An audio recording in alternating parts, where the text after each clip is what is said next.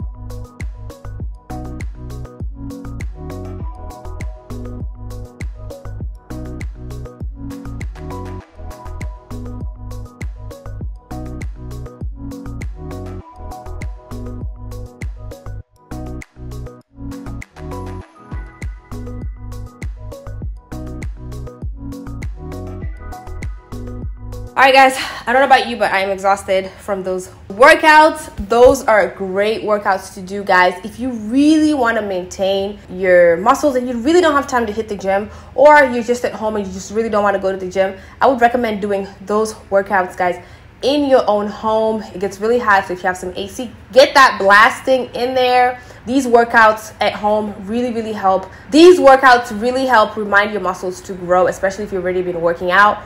So hopefully you guys were able to do the whole 3 sets for 1 minute with 1 minute rest. And I hope you enjoyed the workouts as well. Guys, if you're not subscribed, subscribe to my channel. And also check out more videos in my channel to where I show you guys other workouts that I do as well. All right, I will see you guys in my next video.